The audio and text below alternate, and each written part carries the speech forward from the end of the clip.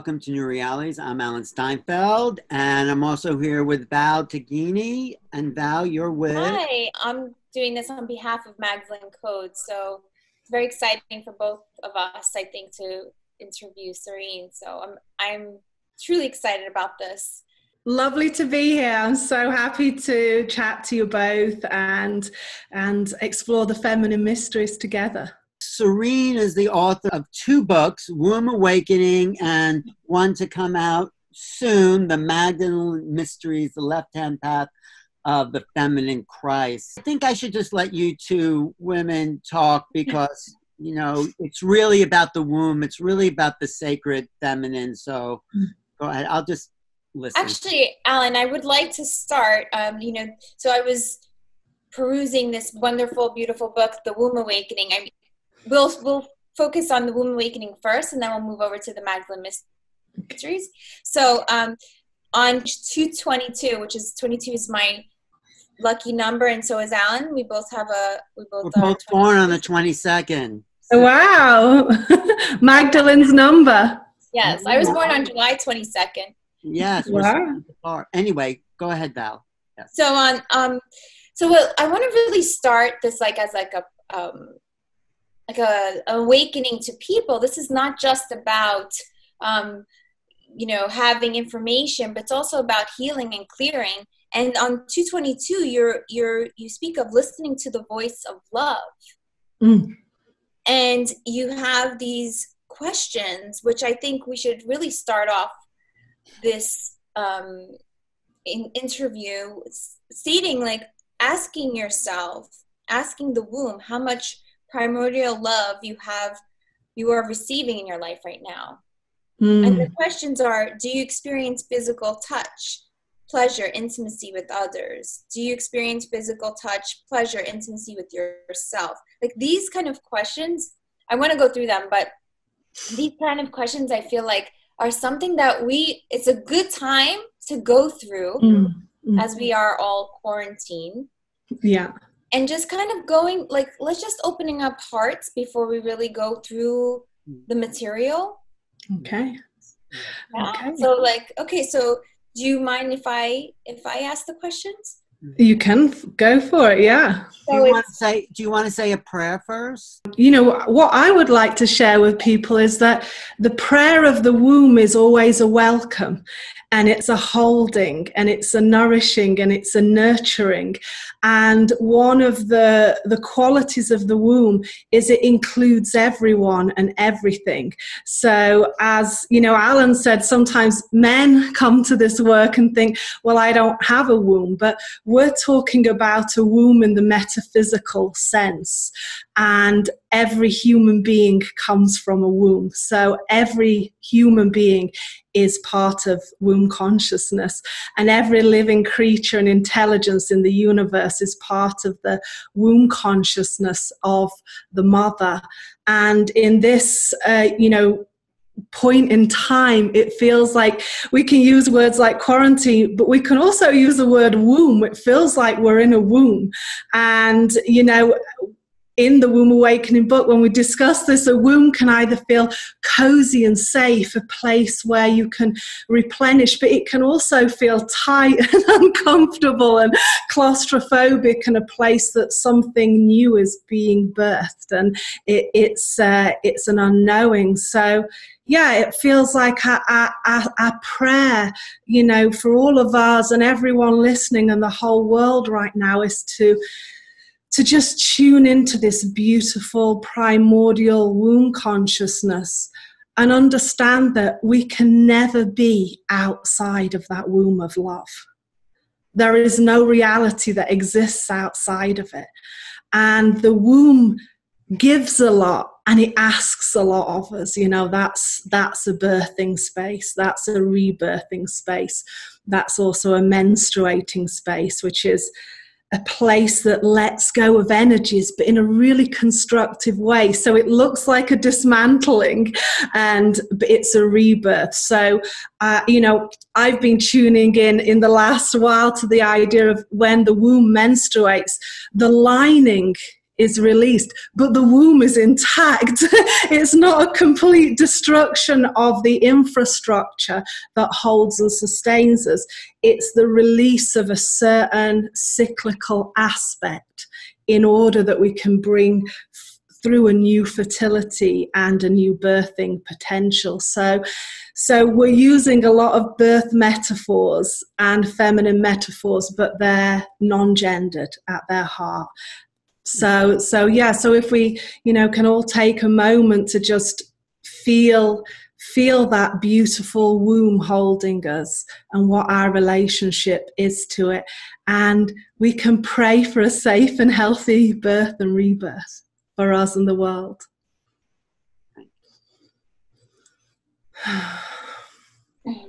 So be it. So we are being rebirthed now, aren't we? It certainly feels that way. It feels more like we're in the menstrual cycle right now. The severe PMT and the confusion and the dissolution. But I really do feel that's the teaching of the womb. There is, when something ends, something begins. Speaking to that, in your book, you speak of the womb mysteries of the red egg. Mm-hmm. And in the red egg, you speak of how it's symbolic to the risen Christ. And yes. That it's just so timely at this time that we're going through this 40-day period of this new resurrection. Do you want to, before we get into the questions, do you want to speak to that? Yeah, actually, Asha and I were just talking about this morning, the amazing symbolism. I looked up today the exact days of Lent, which are, the end of February till, I think, April the 9th. And one of the things we investigated, during all our researches for our ancestors, the time of Lent was a very difficult time. It was a time when the food stores had usually started to run out and starvation and illness was, upon you. And so this was known as the most difficult time of the year of the mystery of the earth cycles. And then, come Easter and spring, and the Earth Mother renews, and we can once more trust in her nourishment. We see her food. But of course, in the modern world, we don't have, when we have supermarkets, we've lost touch with that.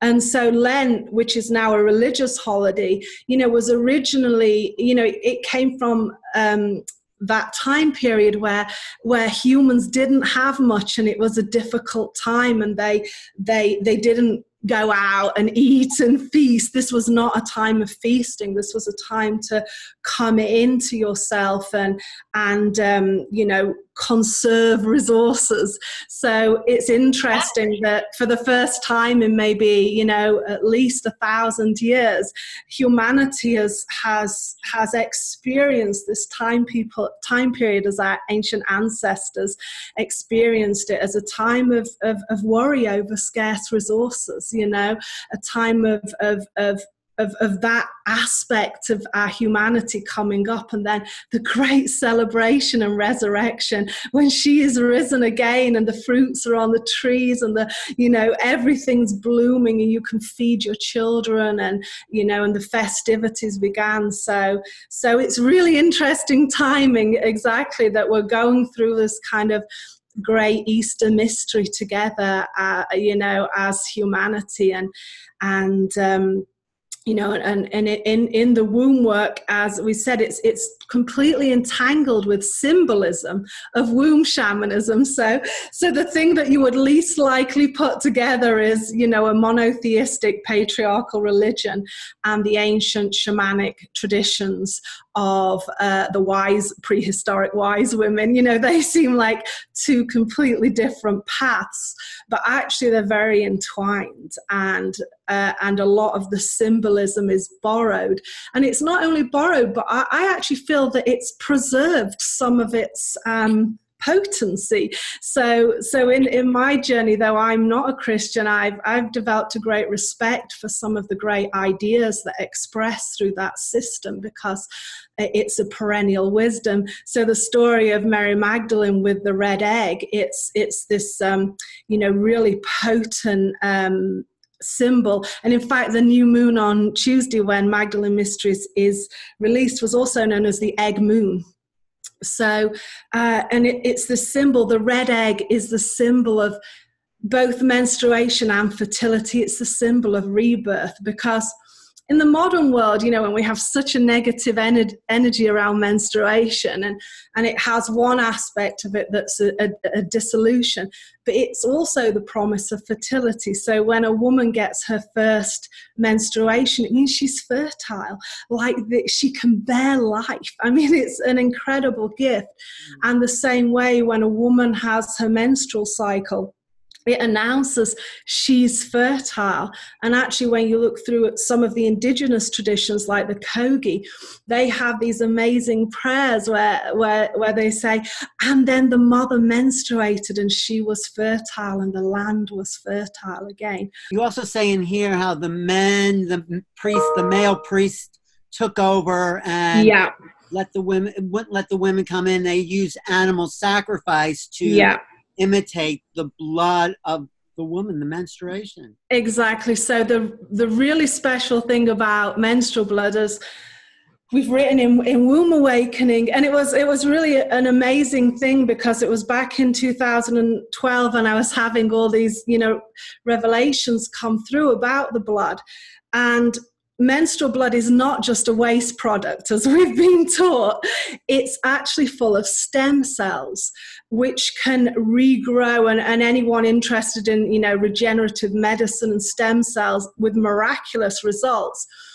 And the stem cells in menstrual blood, they can be used on anyone. They're very inclusive, because they grow a baby, they grow another self in the womb. So there's this incredible magic. It's the blood that brings life, whereas normally, if you bleed, you're injured or you may die. So menstrual blood, womb blood, is this blood that brings life.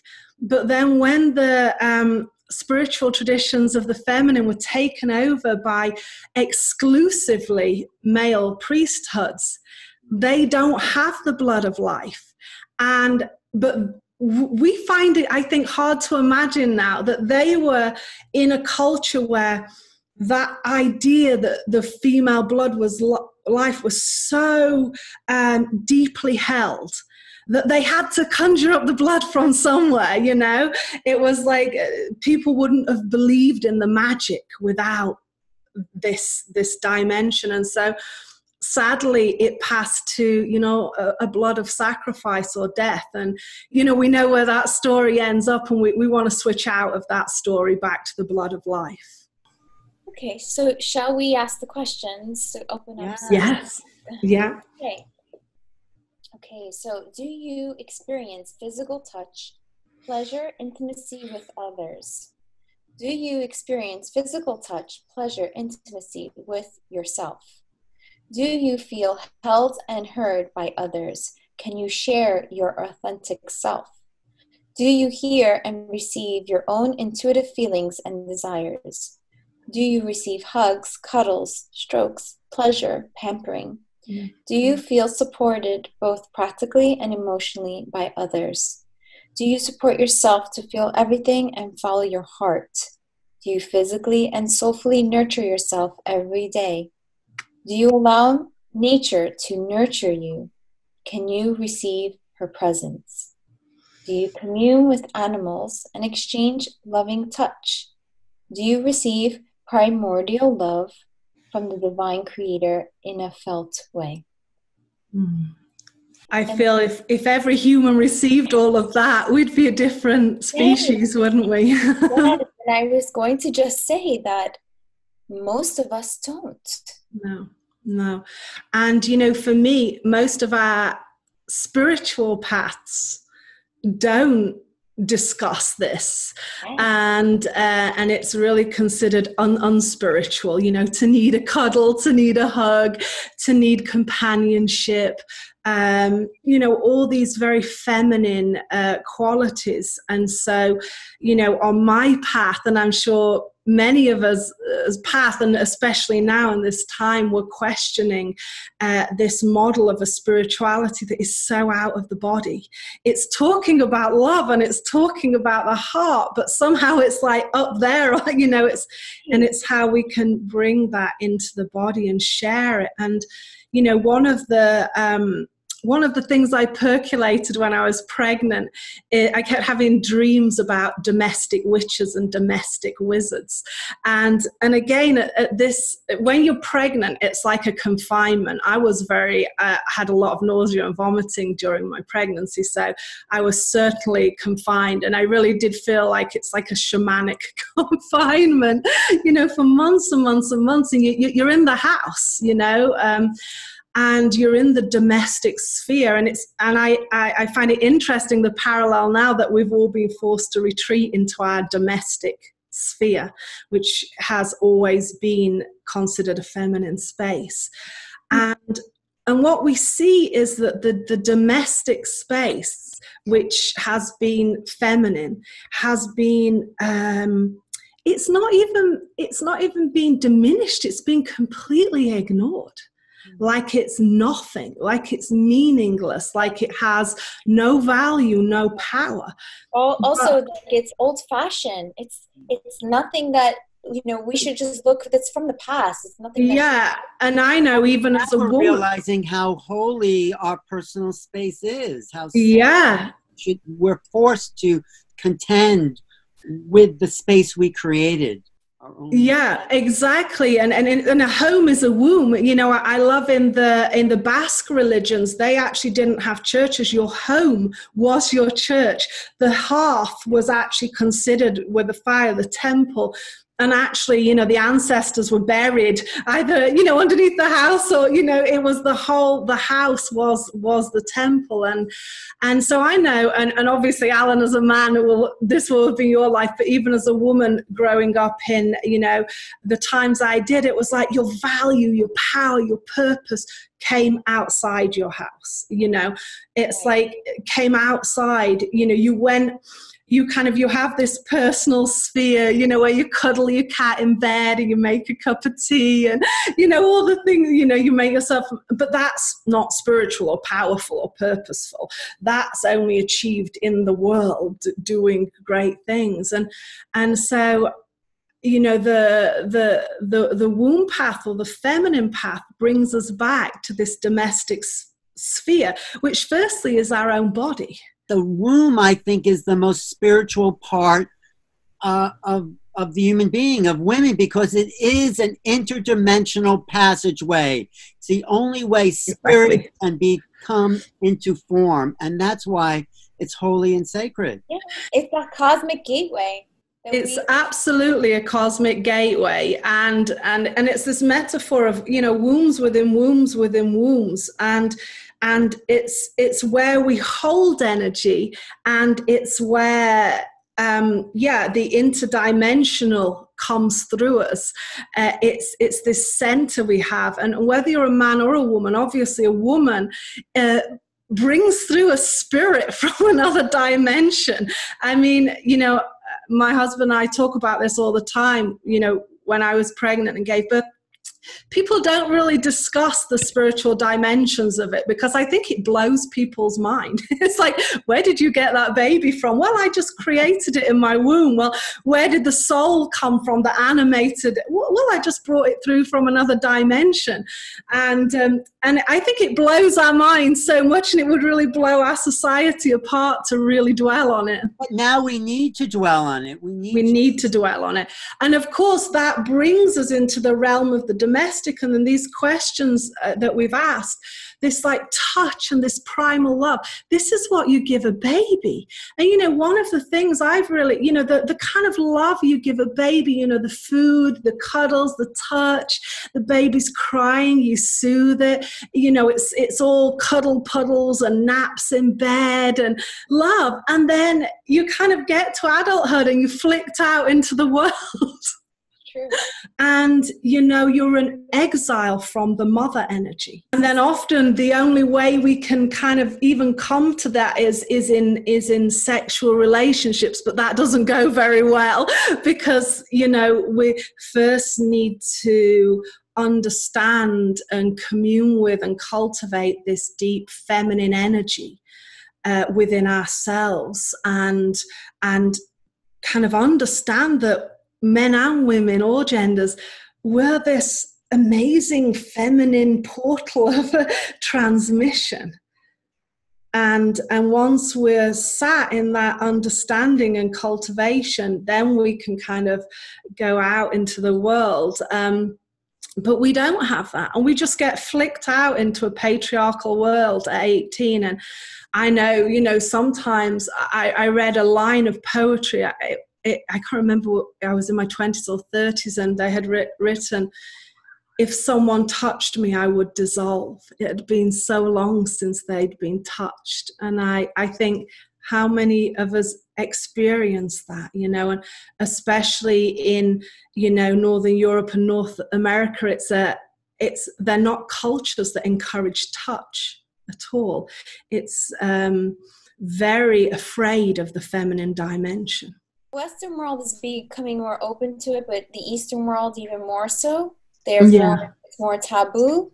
The feminine touch, or just the touch in general. Yeah. I was in a spiritual circle, and everybody was offering some gifts, and, you know, light, energy work, Reiki, whatever it was, you know, everything seemed like a superpower. And I just said, and I'm capable of doing many things. I can do many different things, but I offered cuddling, and the whole room started laughing, as if it was such an odd thing to offer in this, you know, spiritual circle.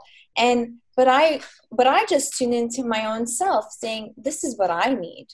This is not for you, it's for me. If you benefit from this, then that's great. Yeah. But what we're realizing right now is that the simple things are what is needed.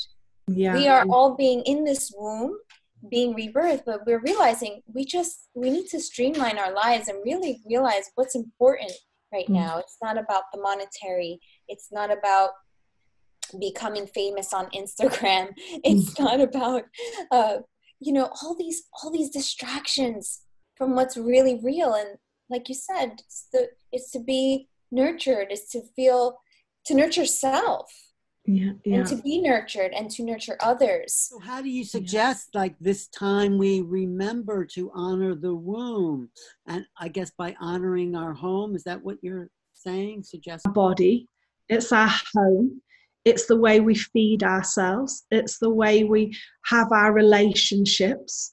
It's the way we interact with our children. It's the way we interact with members of our community, especially the vulnerable members of our community who especially need that mother energy from us. And so it's to keep bringing our attention back to these feminine qualities that have kind of been overridden, and as Val you know, referenced, especially in spirituality, it's like, I am the great king of light, and it's like, oh well, never mind, because I need a cuddle and a cup of tea. You know, and it's like,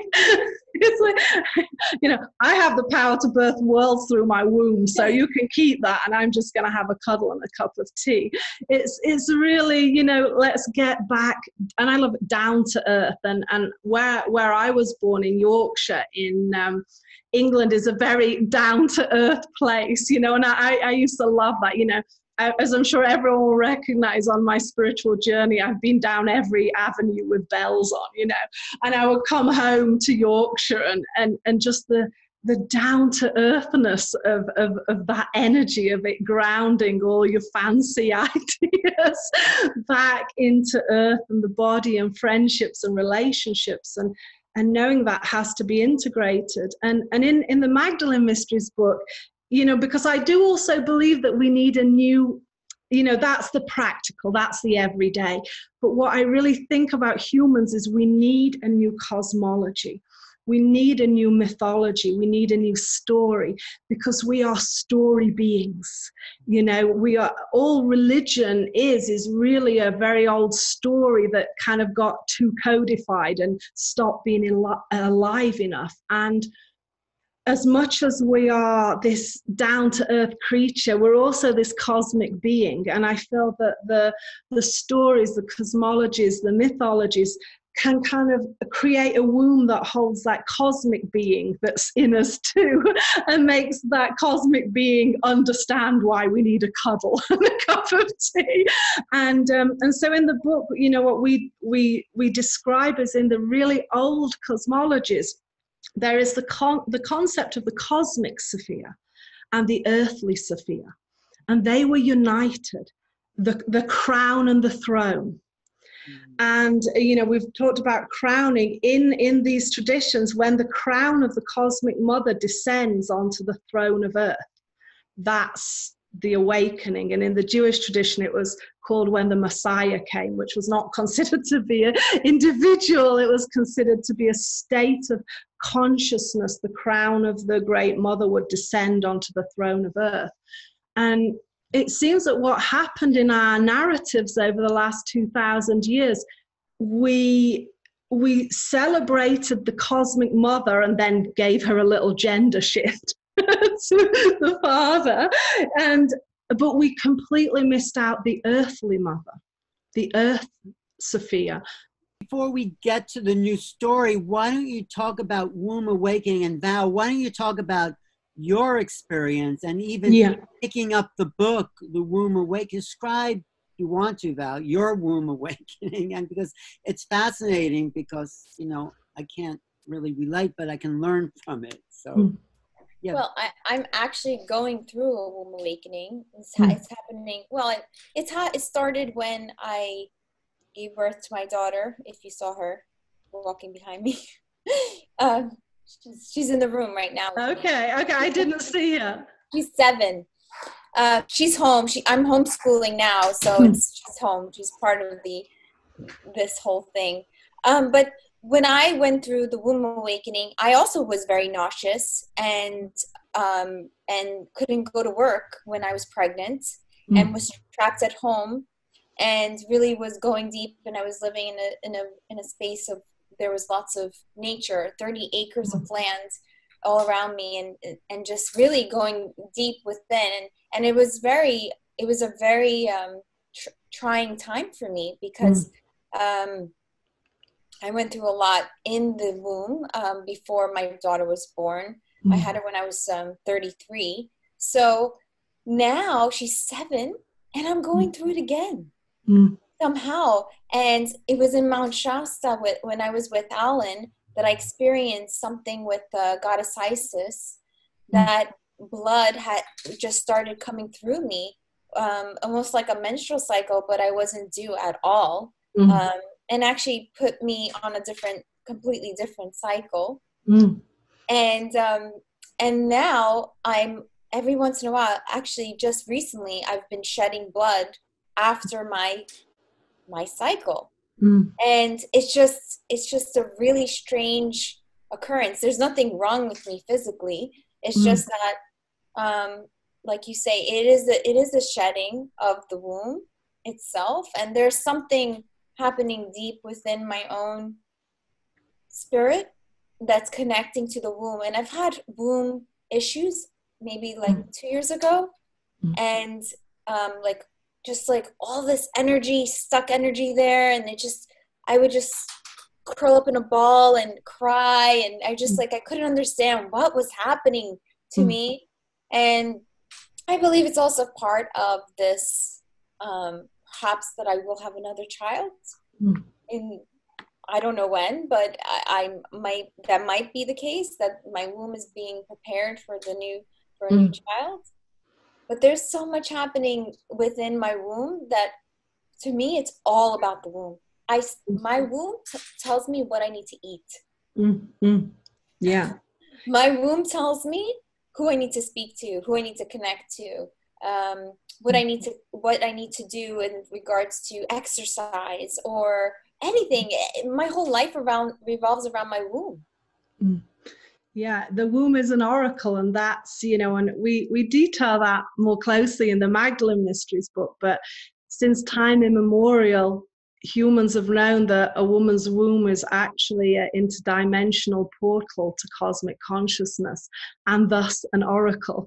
And it's probably the only part of human consciousness right now that remembers who we are, who we need to be, and where we're going, which is why 10 years ago I think no one spoke about the womb, and now 10 years later it's ubiquitous, it's everywhere, and it's going to keep getting bigger, and because the womb is the root, the womb creates life. So if we've lost our path, we need to go back to the source. So we often say source, and when we say source, we often look up, but the source is, here. This is what births, and it's actually vibrating with the birthing codes of the galactic womb or the galactic mother, and then beyond that to the universal wombs that I feel is beyond human consciousness to even try to really understand. I feel like the galactic mother, the galactic womb, who is a very strong relationship we can develop with that cosmic mother, that we can kind of understand that she birthed our galaxy and that our earth mother came from her womb. So she's our grandmother, or we can have that relationship with her. But we have to return to this primordial wisdom, and especially for the fact that so many of our cultures, we're not living in the same places that our ancestors have. When we don't have access to the unbroken ancestral traditions, we've lost connection with the earth. But the womb space, that primordial wisdom, it still knows. It is the ancestral womb. It knows everything. It's a library. It's so many things. It's an oracle. It's a library. It's a renewer. It's a portal, and you just feel in yourself, man or woman, when you bring your energy down into it, something integrates and becomes very powerful and strong. Whereas when you try and take your energy up and out of yourself, it's like you start to fragment and fall apart, whereas this is a very integrating energy, and so of course it's the energy and consciousness that we need to connect with now, and it's very practical, and I think this is where people have a difficult relationship with it, because it's very practical, and as a woman, like you, Val, all through my life, it's like my womb has called me back to the path. And it just took a while for me to understand that was what was happening. Not that, something was going wrong with my womb, or it was something, to be ignored. And so, as I've described in both books, my first visionary experience happened after my menarche when I was 13. And that's when this information started to come to me. And so obviously it came to me as that fertility of menstruation embodied in my womb. And throughout my life, it's the womb that's called me back to that gnosis. But of course, as per our culture, often I've been running in the other direction, searching for something on a wild goose chase. And the first time I really remember that happening significantly was when I was 21 and in Thailand, and we were going to the full moon parties, and I don't think I need to describe what was happening there. There was a lot of hedonism, and I got a menstruation that just wouldn't stop. It actually went on for 6 months in the end, and and I was horrified. You know, you're a young girl on the beach in Thailand, and all you want to do is be in your little bikini and, you know, doing your thing, and I'm constantly having a bleed. And one day all my friends went to the party beach, and I stayed on this remote beach that we were staying on that was very rocky, and you couldn't go in the sea. And I just sat on the beach, and, you know, the waves were coming. I was listening to the sound of the waves and the wind and, you know, the warmth of the sand under me. And it just occurred to me, I need to ask why this is happening. And so that was the first time that consciously my awareness descended down into the womb to ask, why are you bleeding like this? But what happened is, when I descended, you know, my awareness down into the womb in that moment, I had a Satori experience, and it was very elemental. And again, we're talking about women, but men are part of this elemental magic of nature too. It was all the elements were there, you know, the warmth of the sun, the movement and flow of the water, the warmth of the earth underneath me. And my womb was like the queen or the throne at the center of this incredible elemental realm of magic. And the magic was so soft. It was like soft and undulating. And, you know, these questions that we asked, it was that feeling you get inside when someone who really loves you holds you. But nature was that lover holding me, and that mother holding me. And after that moment, my whole life changed, because I had always been searching to get out of my body, you know, whether it was through, you know, alcohol or substances that do that, or spirituality, astral, you know, the idea that you could reach that ecstasy by somehow leaving your body. And this was the moment that I understood, it's by entering my body, I'm not actually really in my body, you know. And of course, as I took this new pathway, you start to meet the ecstasy of creation within the body, but you also start to meet the shadow and the pain that is held within the body, and then the great work begins, and the journey begins. And I obviously at that time I wasn't aware of this, but now the way on this path we vision the body is that the body is more intelligent than the soul. So that seems like mind-blowing to most people, because we've been taught that the body is just a useless kind of piece of flesh that our great magnificent soul inhabits, and then, you know, casts off like a wrapper when we die. But actually, in the Sophia cosmologies, the human body is part of the body of Earth. It's actually part of Sophia, and it's encoded with her intelligence. And the soul, the personal soul, comes into this body of Sophia to learn from Sophia. So it's the other way around that we've imagined it, that we're like so magnificently intelligent. It's that the body, Earth, is Sophia. I've always knew that the body had a spiritual component, but it is the spirit. It is nature informing the small part of our fractal part of the whole, but it's giving us the totality of existence as we incarnate. Exactly. Yeah. And one of the things I always marveled at is that, you know, I'd heard and I'd felt deeply in my own, you know, meditations that literally souls queue to get on Earth. And, you know, when you're having a really hard time on Earth, you're like, oh God, why have I ended up here? This is dreadful. And, you know, I'm sure so many people were feeling that right now. And then when you think, oh, souls are queuing up to get here. This is like the gold level package. This is it, you know. this is Sophia. We are living within the body of Sophia. It's like, no wonder indigenous people are just on their knees in humility and gratitude. We are literally in the body of Sophia. We are a cosmic personal soul having the experience of living in her incarnated body and intelligence. And I'm not a scientist, my husband is, but one of the things that I love, which he describes, is that if you are driving somewhere, sometimes your mind's thinking and you get to the other side of the city. Who was driving? Right? Because your mind, you were thinking of that. Your Sophianic intelligence was driving the car.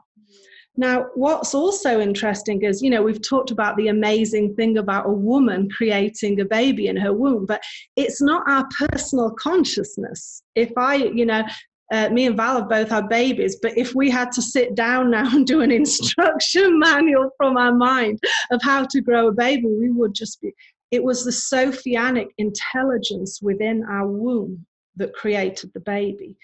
And in the same way that and we describe it in Womb Awakening as the cerebellum, as if you want to look at it in terms of brain structure, consciousness is the mother consciousness. In the same way that if you're in incredible danger or peril, the mother consciousness shuts off your thinking mind. The thinking mind is the child, not the mother.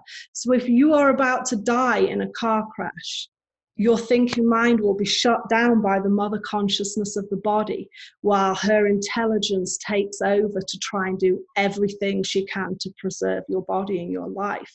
Which is why, often when people have been through very difficult experiences that they've survived, they're like, I can't remember doing it. The mother who lifts the car to save the baby, because in that moment, the Sophianic intelligence, the mother consciousness within us, took over from the small thinking mind. And we look at our world, and what have we created? We've created a world from this small thinking mind, not from the Sophianic intelligence within our body, and of course our souls in communion with that and earth. And so we have an amazing opportunity to go down that path. Val, do you think something different is happening now with the womb of women? I mean, for both of you, but I get the sense, because I know Val, that there's some new intelligence, or maybe just a renewed intelligence.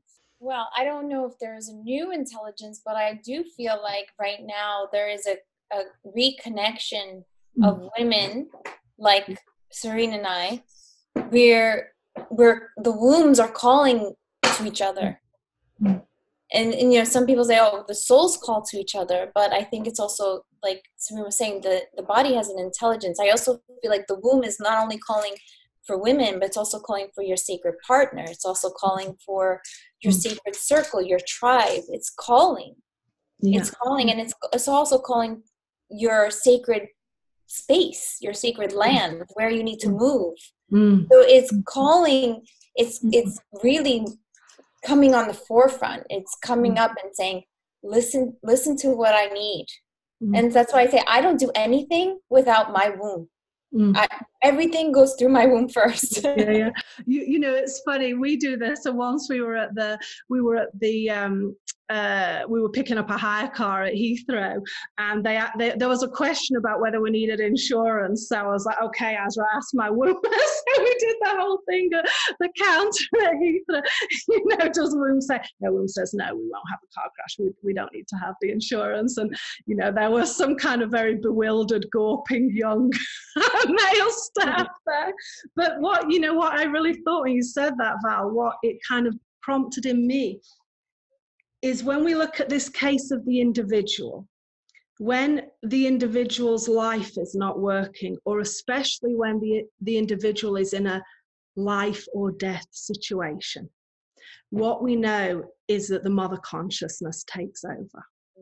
Right? Exactly. I was just going to say that. So we could say collectively, the mother consciousness is taking over. That's what's happening. Because, aside from the event that's happening with the world right now, that, we don't know how this will play out, but what we're hoping is it will just be an event that will move forward. But, the bigger picture is we're living out of balance with Earth. And we're kind of in that slow-mo car crash as a collective. And so the mother consciousness is coming on, the wombs are switching on to take control of the wheel, so as to speak, to veer us away from catastrophe and towards this beautiful holistic vision. And for me, that's one of the keys that I always come back to with mother consciousness and the womb. As humans, we're kind of addicted to catastrophe and suffering. And our religions present catastrophe and suffering as something holy. But what I feel so deeply in the mother consciousness is like, you're a mother, Val. Do you want catastrophe for your children? Absolutely not. Do you want suffering for your children? Absolutely not. So what do you want for your daughter? You want her to grow and bloom and have an incredible life and be supported and to showcase her gifts and just dazzle the world with her beauty and to be surrounded by friendship. So I think you're a human mother. That's what you want for your child. What does the cosmic mother want for us? What does the earth mother want for us? She's a mother, right? She's like a big cuddling mother. And obviously sometimes she's going to slap us a bit once, if she thinks we're about to destroy ourselves. But I think we really have to bring ourselves back to that, knowing that there is no desire for us to suffer and have catastrophe. That we need to get back on the mother wave that brings things into resonance and harmony and community and collaboration and creativity. And this is what we see in nature. We go out in nature and it's amazing. And of course, death is part of nature. Disease is part of nature. So we learn from nature. When I grew up, my mom told me that nature is God, and she also described how nature isn't all good as humans perceive all good, i.e. nothing happens that you don't want to happen, but that nature is this magnificent and collaborative intelligence that creates beauty and harmony. And this is our teacher, this is where we need to look to see how we can bring that into our communities and lives. Many people believe that Mother Earth is being angry right now, and all the catastrophes that are happening, all the storms, all the Earth's eruptions, if you will, are to punish us. I always fight that, saying, why would Mother punish? Yeah, no, that's a projection from your birth mother, who was probably could be a bit of a bitch sometimes. But I don't believe that's the earth mother. And obviously there's this menstrual energy. It's a fierce energy. It's a strong energy, but it's not a punishing energy. It's a different thing. It's like, again, you think to yourself as a mother or a father, when you're guiding your children, you're not just kind of letting them run riot and destroy themselves or harm themselves. And if they are, there's a kind of a fierce energy that comes up to bring them back onto the right path. But it's not a punishing energy. It's full of love, And again, it's so, especially in catastrophic times, it's easy to it's an easy, well-worn groove in human consciousness that we're being punished, we're sinners, blah, blah, blah. But I just feel that's not anyway how the Divine Mother sees us. And whenever I've had that Divine Mother energy flow through me, what I've seen is how beautiful she thinks her human children are, how she is cooing over us, and actually that we've lost the ability to see the beauty in each other.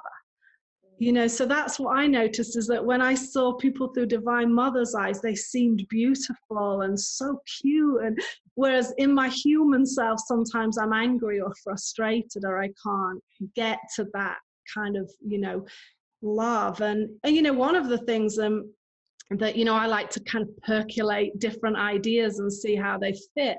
You know, as a postpartum mom myself, I realized that one of my sadnesses was that sometimes I feel too tired to be the full mom I want to be. You know, it's like I want to be even more present with my daughter and give her even more love. But sometimes I just feel too tired and exhausted. And then I thought, wow, you know, I wonder if Earth Mother feels like that she's very tired and exhausted and depleted, and she wants to change, not to punish us, because she's just really wants to be the best mom that she can be. You know, because I think that's how the mother consciousness thinks. It's how can I love more? It's never how can I punish more. So there's some theories about this virus that's going around, that it might be man-made or it is just a natural virus. Wherever, it doesn't really matter. It's here, it's now. But what I'm sensing is what the virus is doing. It's causing illness, it's causing death. It's causing anxieties. It's causing all kinds of things that we could say that's low vibrational. But on the other side, it could be very high vibrational. I mean, I also feel like this is a time where people are making babies. Because so much of the Western world, or even just the world in general, have been so busy working, and parents have had to leave each other, or people in general. Couples had to work so hard to keep up with the matrix, and they're now coming together. They're being kept home to reconvene and love each other and really come into that cuddling, back to cuddling, right? And there, I feel like we're gonna have, you know, not baby boomers, but whatever they're gonna call it. I really feel like that's coming. And I also feel like there's a new coming of souls here on Earth that are going to be changing the planet and as a whole. Yeah, I agree, Val, and that's what I received. I call them the children of the rose. So I feel that the children of the rose are arriving, and they started to come in last year. And it marks a big shift, because we've been receiving children that have been called indigo children. And there's now a huge shift as these children of the rose come in, bringing a completely new vibration with them, and changing reality. And of course, that's how we change reality. Women change their wombs, consciousness, and birth new realities through the children they birth through their wombs. Well, what is the new story that you bring out in the Magdalene Mysteries? I mean, you hinted at, but what do you see? Because we can't live and raise these children in the old story, because that is a dead end.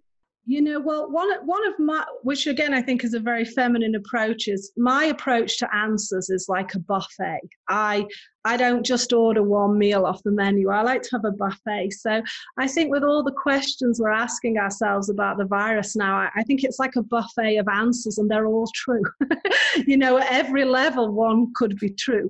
And so it's really, you know, feeling what's true for you, what's life saying, this is your piece of the pie, this is your section of the buffet.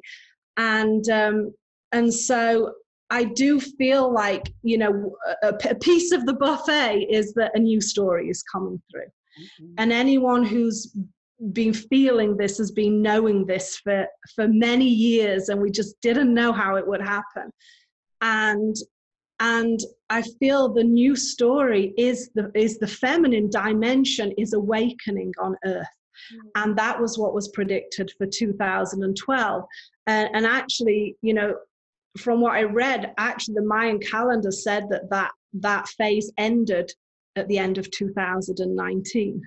So at the end of 2019, you know, me and my husband sat there on winter solstice and said, this was kind of really the real 2012. I wonder what's going to happen next year, you know, keep your hat on. And so I think this feminine dimension is happening, and And I don't have the answers for how it's going to unfold. But one of the things I know that during this period is, just before this event happened, I had a dream where I felt like I'd descended to the very ground of the underworld and everything was black, and I met Isis, but I addressed her as "Oh Dark One." And and I said, how could I have imagined I could have done this and not met you here? And she was death. Isis was death. But she wasn't, we imagine death as just a human being leaving a body, but death is an actual vibration, and it's part of life. It's like a black hole and a white hole. So you might say white hole is life, black hole is what we Sounds call like death. Kali, actually, right? Exactly, and Pele, and all these goddesses, and death teaches us so much. And so I think that's, again, this period we're in, the crucifixion and the resurrection, the death and the rebirth, they're intertwined. And so in 2018, as we were writing the Magdalene mysteries, I sat with my mom as she died for a month. And it was a really interesting metaphor as well, to just be with death and see death in its process. And what I realized is, and I think anyone who is that human lives are so short. They're so short. They feel so everything to us, but in the big schema of things, human life is minuscule, right? And death is what teaches us that. But that there's a huger intelligence. Azra said to me about this time, it's like the Divine Mother's just given a baby to someone while she's got to have a cup of tea, and it'll just be like a nanosecond in Earth's intelligence. This is just a nanosecond. So one of the things I'm playing with or thinking with, what we're all thinking, how can we go forward practically after this? Yeah, I mean, it seems like we are getting signs, like first that we're all connected. Yeah. No one is immune, like some person in China or someone in the Himalayas or somewhere in South America. We're all human. We have a human field of connection. So it seems like the new story is about, we have to include everyone. Yeah. That we have to get to know the earth and ourselves and our aloneness. Yeah. Also share. So we're formulating something. So what I felt with that, after this event, there's a way that we feel like we don't want to get back to normal in the sense of the things that weren't working. But there's also a very human sense that when we're afraid and we say, I want things to get back to normal, what we're really saying is, I want to feel safe again, And I think that's a really good, natural, healthy human feeling. And so we're saying, how can we go forward? And yes, it's a new birth. Yes, it's this. But we're also aware that, there are just so many people who might not be able to feed their children now, and we can't be glibly talking about new worlds when so much of the existing world, is experiencing so much suffering. And, one of the things that how I relate to patriarchy is as an ancestor with respect. It's an ancestor who has created us. So as we know, once you take away, our shops and our restaurants and our money, we can't fend for ourselves because we have been birthed through the ancestor of patriarchy. And like we do with ancestral healing, we actually have to acknowledge that and honor it and then make another choice. And so my feeling as I've been percolating it is that the evolution, the new co-evolution, can be a lot slower and a lot less dramatic than we think. And so what is this energy teaching us? It's about slowing down. It's slowness. And again, we see how programmed we are with masculine consciousness. Let's change it. Let's go fast. Let's hard, fast, change, And so the way I'm viewing it is, it's like we just had a big slow bubble over everything is slow. And to trust that we can change stories, we can change direction. We can do it with vision and compassion. So for me, as vision is let's see where we're going. Compassion is we're not there yet, and a lot of people are suffering, and we must include that. And I think it's to do it at Earth's pace. How does she grow things? How does she regrow things? And so I feel like the first step again is we need to return to womb consciousness. We need to return to earth consciousness, and then all the answers are going to come to us. And it might be slower than we want, but we have to trust that, because that's what we're learning to trust again, is that feminine energy when we've been living so fast and furious for so many years. What do you get, Val? Well, I actually want to refer back to the Womb Awakening. You have on chapter 26, Sending to Earth, and you talk about awakening the feminine crown. Interesting enough, we are experiencing the coronavirus, which means we are crowning the crown virus. So you want to speak to that a bit? Yeah, it's exactly, my feeling is we actually cannot comprehend how far outside primordial mother consciousness we are. And that is really our tragedy. And that includes every one of us. And that's incredibly humbling, right? That we are so far outside of it, we don't even know it or recognize it anymore. And that in our culture, in our family, in general, and now we're looking like 5,000 years, we have been soaked in structures that tell us that only the masculine way is acceptable and the feminine way is not. So, in the Magdalene book, we took the left-hand path is the feminine, and it was called sinister. So even our language is, we cannot express the feminine as positive. And even then our language, you see, our language is polarized into a duality. So we know that language structures consciousness. So we first have to begin to know that as a human race, our language has been so modified that it's restructured our consciousness so that we can't even come close to who we are or what we need. So it's happened at such a profound level, and I think this is what calls forth our inner mystic. I think we all understand the practical side of becoming more feminine, but the mystical side of becoming more feminine kind of gets us into the Gnostic mythologies and is a bit like the film The Matrix. It's like we are so deeply programmed to ascend, to come out, to devalue everything feminine. We're so wildly out of balance. And so this process is really like a reprogramming, and at all levels, and a restructuring of our consciousness to bring us back down, to stop that primal experience of coming up and out. And so we know in trauma that if you experience a big trauma, your consciousness jets out of the top of your head. And the next time you're frightened, you maybe can tune into that in your body. Your energy will start to rush up your body, and it might get stuck in your heart or stuck in your throat. And if you're really frightened, like at a crisis life level, you'll actually disembody.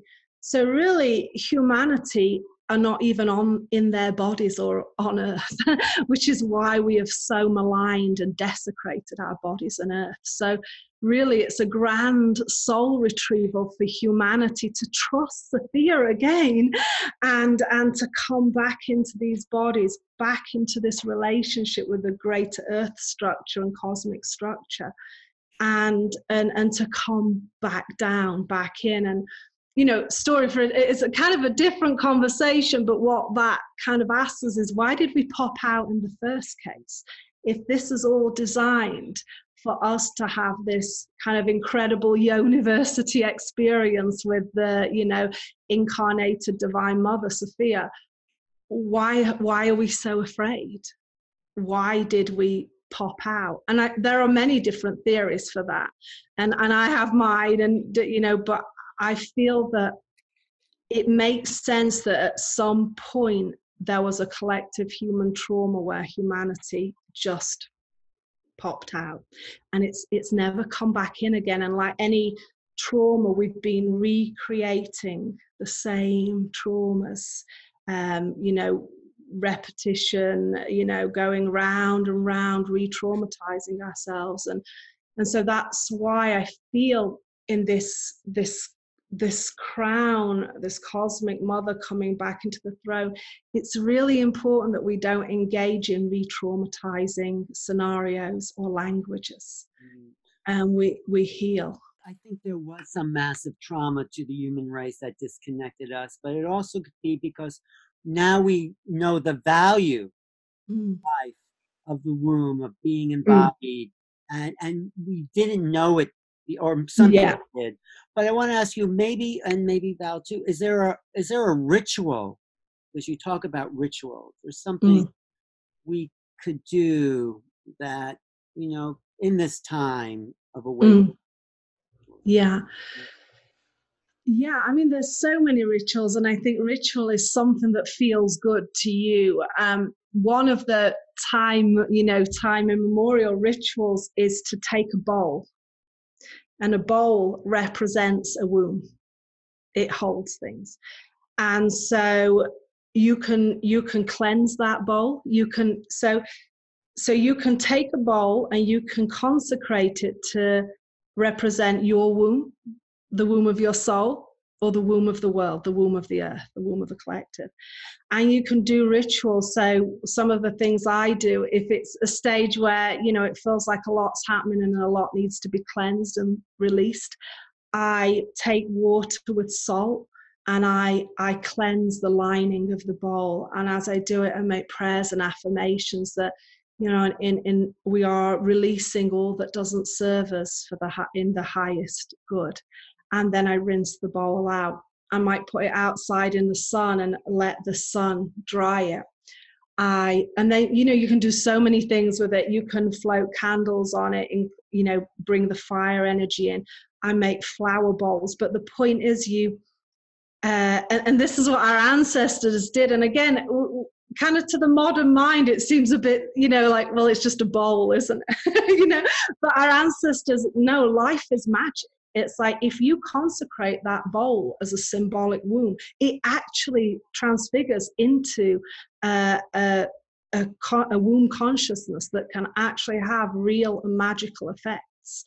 And when you work with that continuously, you see that happen. So you can develop that relationship. And right now we're at home, and have that bowl, and you can fill it with water, you can fill it with herbs, you can fill it with soil, you can infuse intentions into the water, you can pray over the water. And actually in the Magdalene Mysteries book, we have some of these bowl rituals to do that. And for me, that's always my go-to ritual, because also a lot of people, you're busy, you've got children, a lot of us, we don't live in a world where we have time to do 3-hour ceremonies, but a bowl ceremony is so easy to do. You can just do it 5-10 minutes every day, but it will build up in potency. And it also helps you tune into, is this a day that we need to let go of something? Or is this a day that we need to infuse something?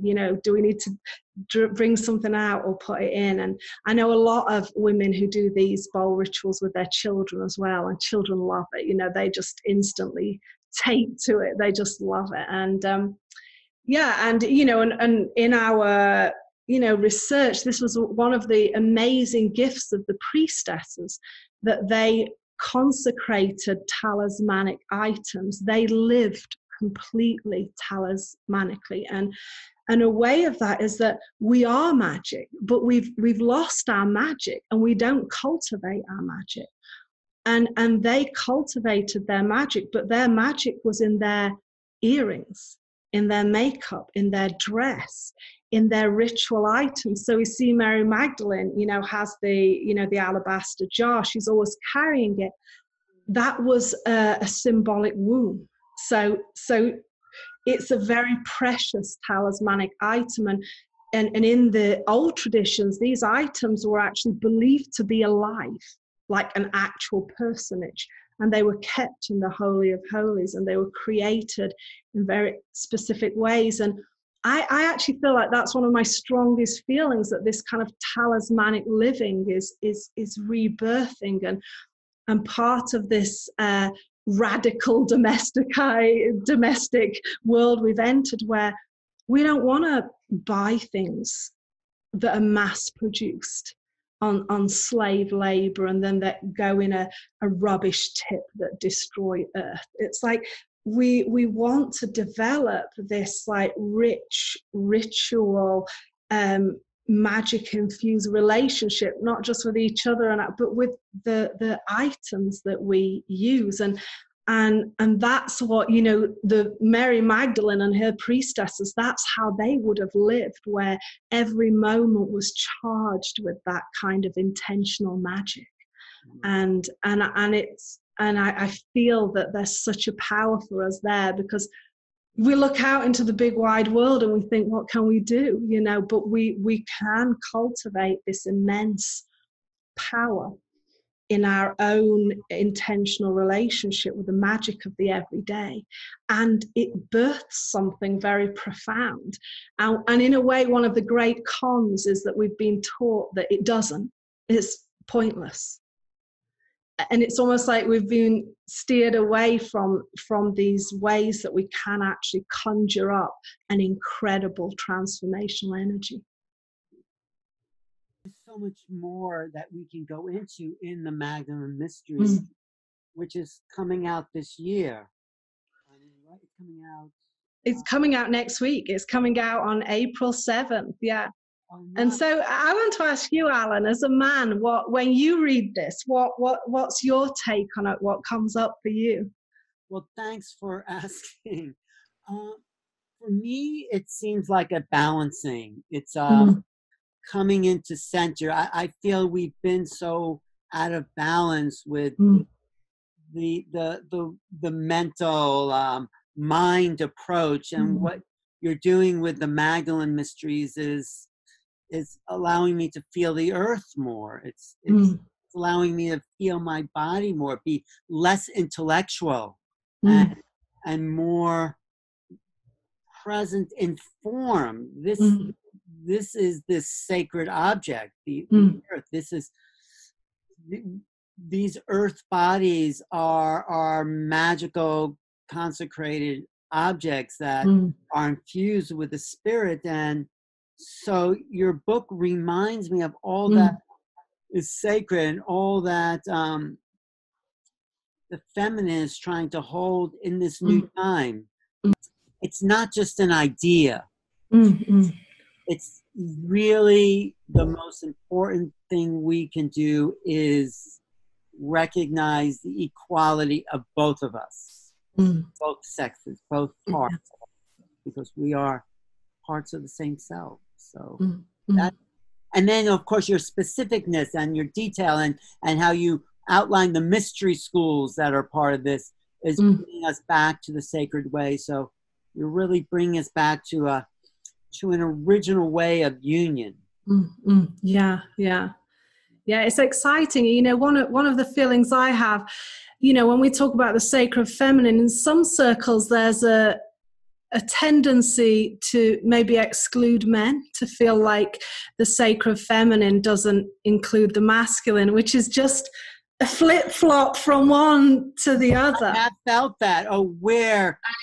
Yes. It's like you're not women unless you have men, and you're not men unless you have women, unless you're parts. Yeah. And I also feel I feel like a new man is being born, and I'm really excited to see that, because I feel that you know, there's so much that's going to come through the masculine through this reintegration with Sophia, and I feel like that's really exciting, and it's really important we make space for that, and we don't just exclude men from the conversation, because again they're a full half of the recipe. And I think it's up to men to trust the womb of the woman. Like that's their power. It's like that sharing of power is trusting again. And I think also to acknowledge that obviously women have suffered so much through what's happened in the world, as have men. Sometimes there's a feeling that only women have suffered, but actually men have suffered equally. And in some kind of paradoxical way, more, because we know that men have higher suicide rates, higher rates of depression. And we see that actually little boys are literally brainwashed out of any feminine aspect of their person, which is really one of the most heinous crimes on the earth right now. And so I feel as all these new moms are awakening into womb consciousness and birthing these boys onto earth who are gonna I can't wait to see who they become, these young men that are going to come through these awakened wombs and are not going to have this grey burden that our previous generations of men have had to contend with. It had the same stream of consciousness, is that men, so people believe that women are airy and fairy and they're not really grounded, but it's quite the opposite. Look what's happening right now. We are being grounded right now. And what are we doing? We are doing like you were saying, the domestication side of life. We're working within the home, within the womb. My daughter and I make jokes, the womb, the room, the womb. And we're working inside again, and the man, the masculine, is actually the ether. They're the ones that's supposed to be airy and fairy. So it was almost like a role reversal, but not really. Like thinking even the spiritual communities believe that women are the ones that are airy fairy, and the masculine is the grounded one, and they're the ones that can support the woman, and they need to do what they have to do, and they work in the earth. But it's the opposite. And you know what I think as well, this is one of the things that we tried to convey in the Womb Awakening book. It's the lunar cycle that we've all got a full moon and a dark moon in us and every little gradient in between. And there's a full moon expression of masculinity and a dark moon expression of masculinity, just in the sense that there's a full moon expression of femininity and a dark moon expression. But what we've all been is polarized into these like tiny little niches. And, and dependent, sometimes it's on a global scale that, women can only be sweet and nice and men can only be, but we've kind of got all these qualities within us to conjure with and play with. And there are so many amazing archetypes, and there is what I call the solar feminine and the lunar feminine. And then there is the solar masculine and the lunar masculine. And we see this if we look in history, like a solar masculine might be, like the sun god archetypes like Zeus. But then there are these amazing lunar masculine archetypes, such as Pan and Gwithian and all these more playful, feminine, godlike archetypes. And it's the same for women in Magdalene Mysteries. We write a lot about Inanna, and she's got that kind of she's very bright and bold and fiery and feisty, an energy that we haven't.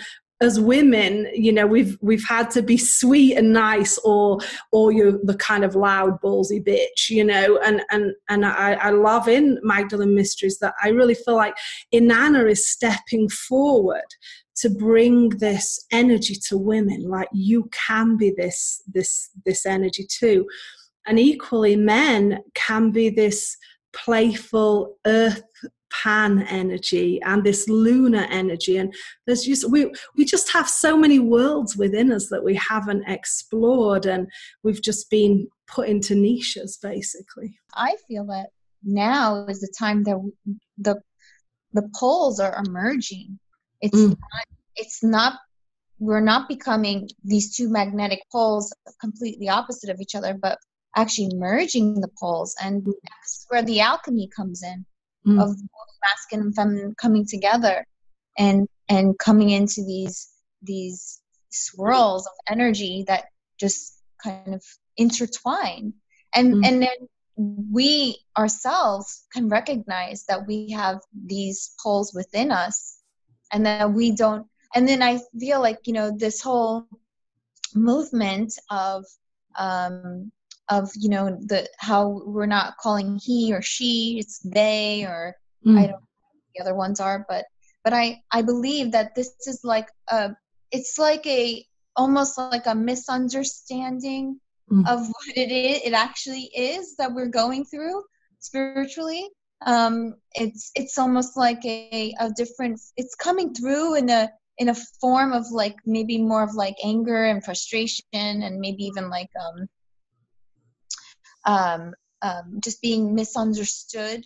But people are becoming they don't recognize, they can't understand what is happening within them, that they are feeling both. And they don't know how to express it. And but just stepping into your natural self and allow for both. I can be very feminine and wear makeup and be very flowy, and then I can also be I'll wear a cap and I'll wear jeans and I'll t-shirt, and I can do both. And to me, it's natural either way. Yeah, this comes back to feminine consciousness that we're coming back into. The great gift about the logical mind is that it narrows in on something and it says it's this or that, it's one or the other, and it has its benefits. Whereas feminine consciousness is a buffet. You know, it's like, it's not an either or, it's an everything. It's a play, it's a festival, it's a marriage, it's a cyclical spiraling dance, you know. And these are all the metaphors that have been used in ancient mystery traditions. But now again, we've been so conditioned into the masculine mind, it's that or that, it's either or. And now, of course, science is the new religion, which is taking on the new mantle of dogma. Whereas when we go back to feminine consciousness, you know, it's either or. And we see that in the quantum realm. And we know that the quantum realm is a feminine type consciousness. That these things of either or, it must be that or that. It can be both. It can be possibilities coming in and out of being. And so I feel that as this new consciousness comes through, we just get to be more playful and experimental with how we express ourselves. In the Chinese, they say yin becomes yang. You can't have yin without yang, or yang without yin, and it's a constantly moving, evolving circle. But one more question I want to talk to both of you about is the whole idea of the Magdalene, because Val came to that on her own, and you came to that on her own, and there's probably a lot of women tuning into that. What would you? Well, Val, you talk about your experiences first about becoming the Magdalene, the Mary Magdalene being. So for me, it's been since my Kundalini awakening.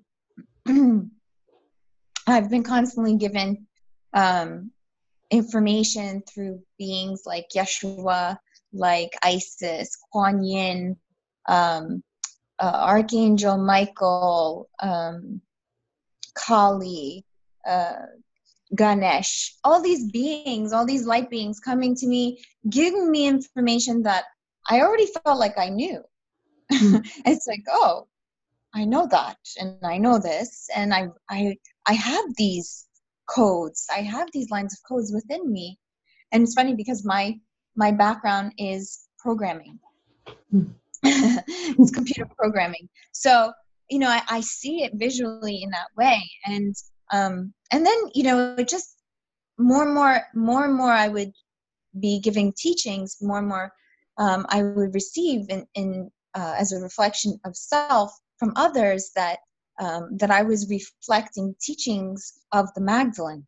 And my relationship got deeper and deeper with these Magdalene codes. And so much that I was breathing them. Everything was revolving around the Magdalene codes, going back to Inanna, going back to, again, Isis, and on this sisterhood, which to me, it doesn't disinclude men. It very much includes men, and for me, it's all inclusive, and and so it's become me, where I was doing things like giving water blessings. I was calling them spiritual showers, and and then people were telling me, did you know that Mary Magdalene used to do that? And I didn't. And I would do initiations, of priestess initiations, and did you know Mary Magdalene did that? No, I didn't know that. And only because my spirituality doesn't come from a book. It just comes through downloads and information, and I like to keep it that way. And your book is one of the books that I read, but I rarely read books. It's this book that I've read, and Magdalene Codes, and one other book. But this book, for me, as I flipped through it when Alan handed it to me, I just flipped through it, and I do it now. I can still feel it. I can feel the energy coming out of the book. Almost like I don't even need to read the book. I can just flip through the book, and the codes are coming out, and I'm receiving the information. It's funny about people ask what's the best way to read our books, and I always say, just put it under your pillow and go to sleep. Oh my gosh, it's so true. As I flip through the book, I feel it in my womb. I feel it in my heart chakra. And people don't realize that all this information is already within us. Some of us carry it more and are able to express it better than others. And some of us can embody an archetype. And as we receive the multitude of gifts that they were given, and perhaps can look through the eyes of their soul, but we are all becoming this divine self. We're stepping into that. And so books like Womb Awakening is exactly what that is, but it's beyond just the womb. It's really what is happening. It's Earth awakening. It's humanity's awakening. Yeah.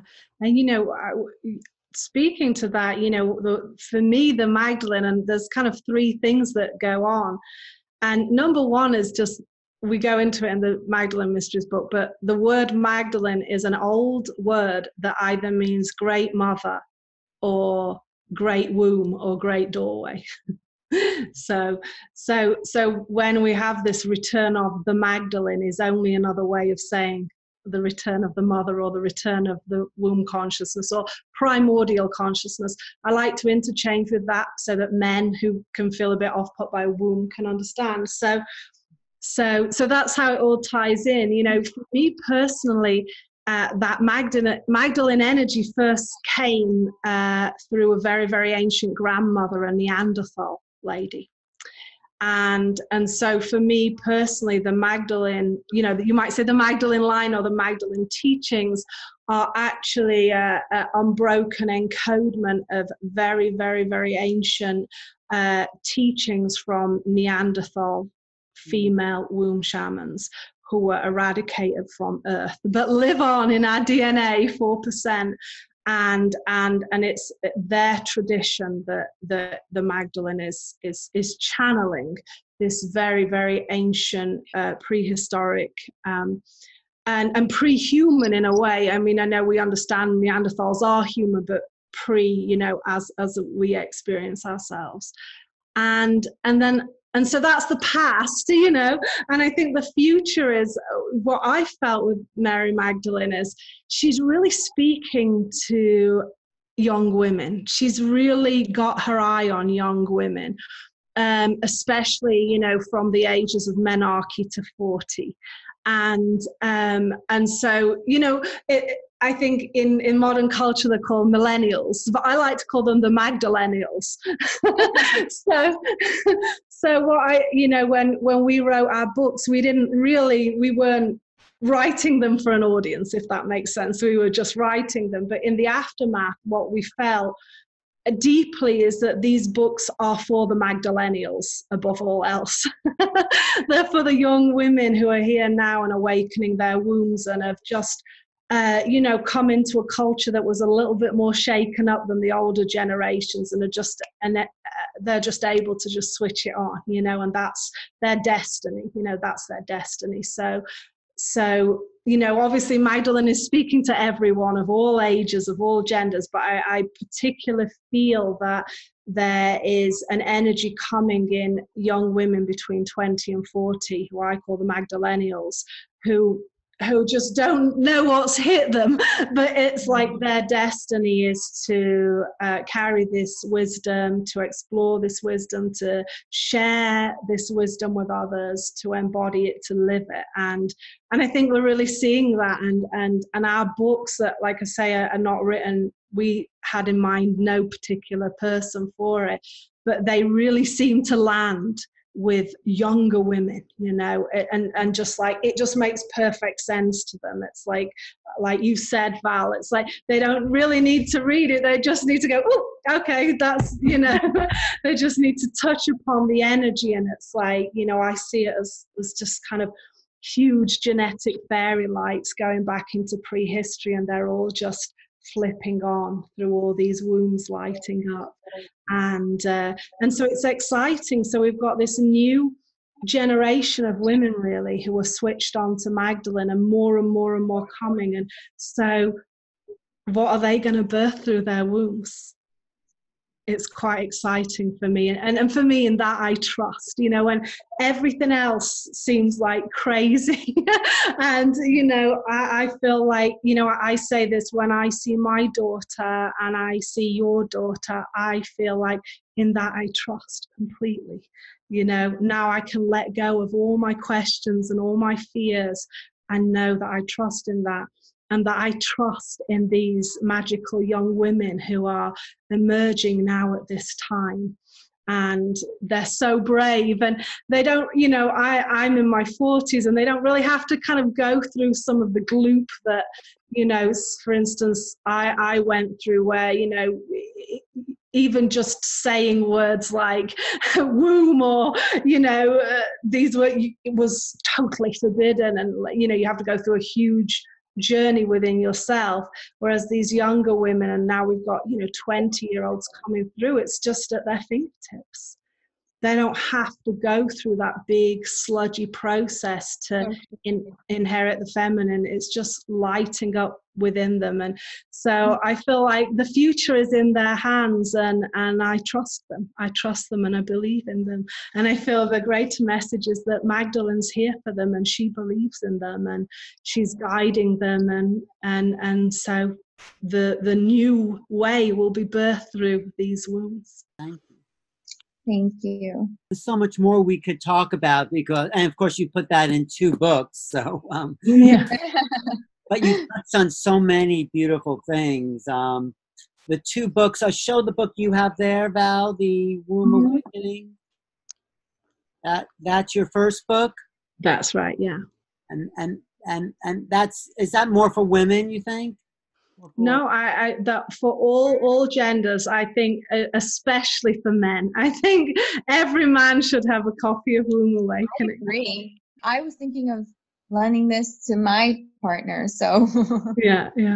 And then your new book is this one. And how can people get in touch with you, Seren? You and your partner?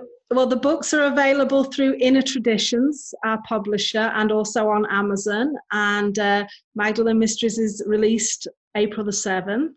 And my website is www.serenbertrand.com. So you can email me there. As I say on my email, I might not always email you back.